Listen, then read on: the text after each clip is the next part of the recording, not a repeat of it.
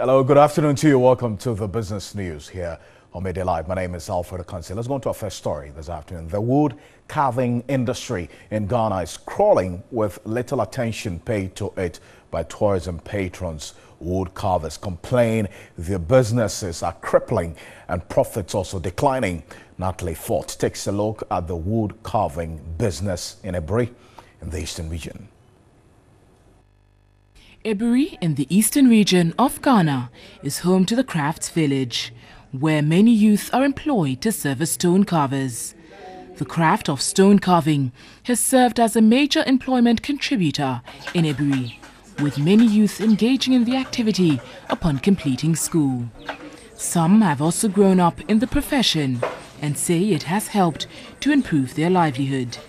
But they complain of low patronage. The first time, the business is very good, but as times goes on, the marketing has come down. When they are exporting, they fit order as maybe this much like this, they can order about maybe 200, 300, sometimes to 1,000.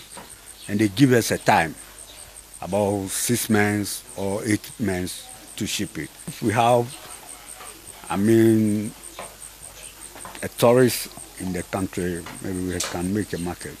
The carvers say they need immediate help from government to sustain their business. But others have argued the solution lies in the wood carvers' own ability to invest in their craft. People will be working with our grandfathers' tools for years, and they will not buy power tools, and they still work with the old tools. They'll spend much time in sharpening their tools and wasting a lot of time in production. They should find means of reaching the people who want to buy. There's not always wait for people to come here to look for what they want.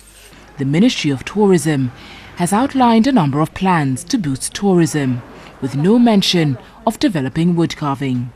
With the making of wood sculptures being widely practiced globally, it forms an important hidden element in the art history of many cultures.